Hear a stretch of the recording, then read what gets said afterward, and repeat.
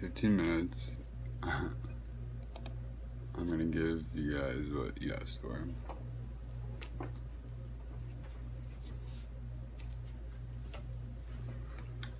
Everyone has been requesting me to read, what does it say? The New Lexicon, Webster's Dictionary of the English Language. So, if you don't speak English, you're about to be confused. Let's see. This is page 63. Australian. Noun, a native or an inhabitant of Australia.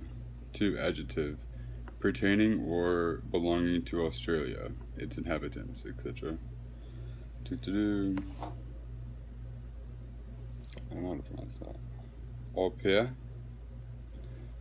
of an arrangement for reciprocal services between two parties which often avoids money payment or a wages relationship. It is used especially of the arrangement whereby a girl wishing to learn a foreign language goes abroad and gives domestic help in return for food, lodging, sometimes pocket money, and the opportunity to learn.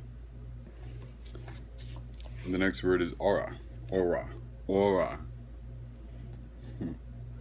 Noun, the atmosphere of a thing, an aura of romance. It's like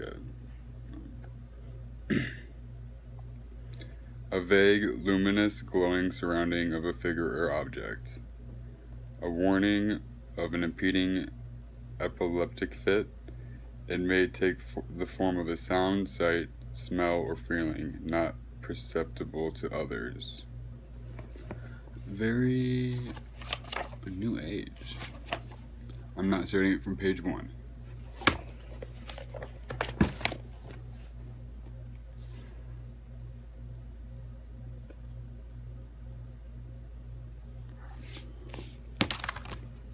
Which word are we talking about? Bullock? A castrated bull. I am a bullock.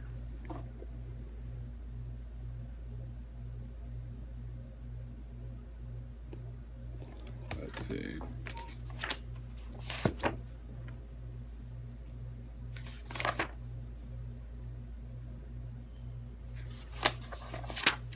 Fillet.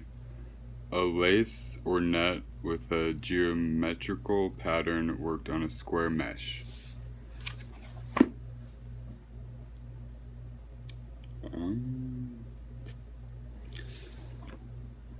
I don't know how to read, I just have somebody telling me everything in my ear. Joyful.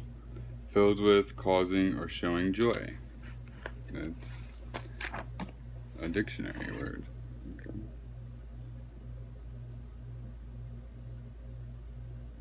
Lettuce. A member of Lactica family.